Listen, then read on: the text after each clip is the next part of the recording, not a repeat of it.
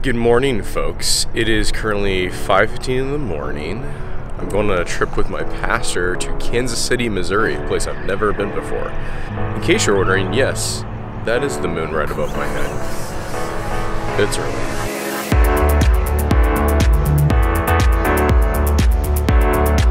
We're here in Kansas City. We're ready for Idea Day Midwest / Idea Day webinar. It's going to be huge online. Why I'm so ready? She's ready. Because it's gonna happen. We've been preparing. We're ready. And she wants some barbecue. And I want barbecue. Because we're here for work and ministry, but we're also here to have a good time and eat some pork ribs.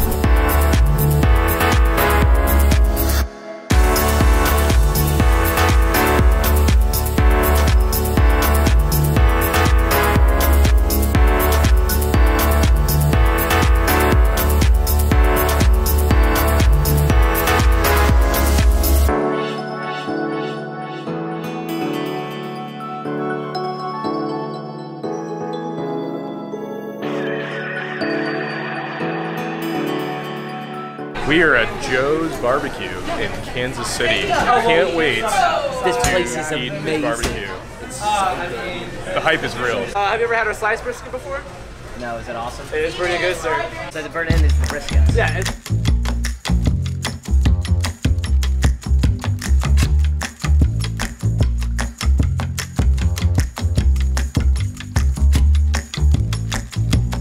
We're at Oklahoma Joe's.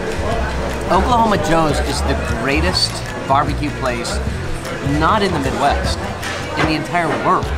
This is the place that people come. And the most amazing thing about this food is that it's all made inside of a gas station. We are in a gas station, and I'm telling you, you want to come here next time you have a chance.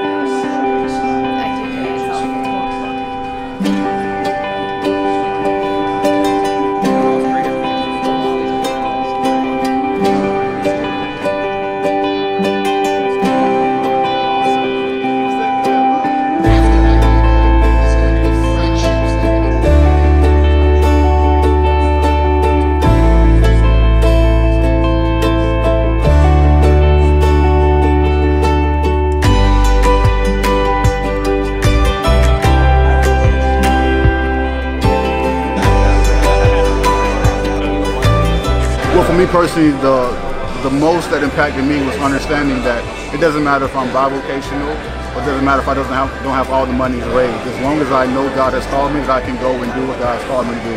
And targeting the exact audience I'm looking for. How to do that and what does that look like.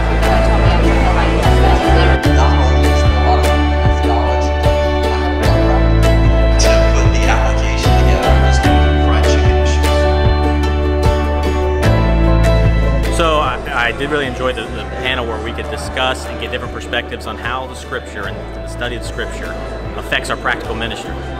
And so what we came away with was the Word is the center of our ministry. The authority of the Word, the sufficiency of the Word. God gave us the Bible to tell us how to live. And so that affects how our ministry works. So there's 3 ways we get the Bible. You preach the Bible, and then you look at the whole Bible and you say, there's this big story here. God is starting the story in the beginning. He's saying, I created the world. Then man falls. He disobeys God's word. But then Christ comes and redeems us. And then Christ says he's coming back to recreate the world. So you have this big story where God is reconciling the world to himself in Christ. And that's what we call the gospel. And so we have a gospel-saturated ministry. So it's expository preaching, it's a narrative-driven understanding of the Bible, and then it's gospel-saturated, that the power of the gospel is what changes us.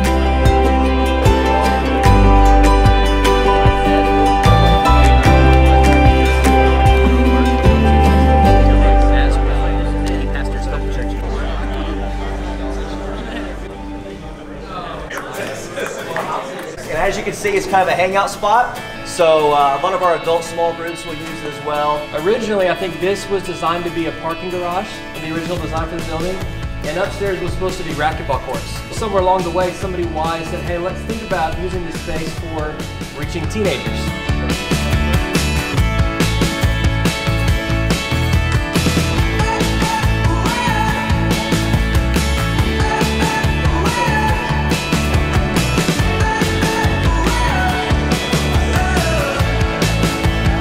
We just spent the day with Idea Day, and I got to speak on church revitalization, which is probably my favorite subject with the church. And I have come to realize that 80% of our churches are either plateaued or declining. And if that's the case, then we have to revitalize, or our churches are going to eventually die. And so with church revitalization, really where it starts is a God-given passion, and then that God-given passion fuels our vision, and our vision then fuels hard work. And if we will just work extremely hard with the vision and the passion that God has given us, it's amazing to see what God and God alone can do. Yeah, it was awesome. You know, I had a fantastic time.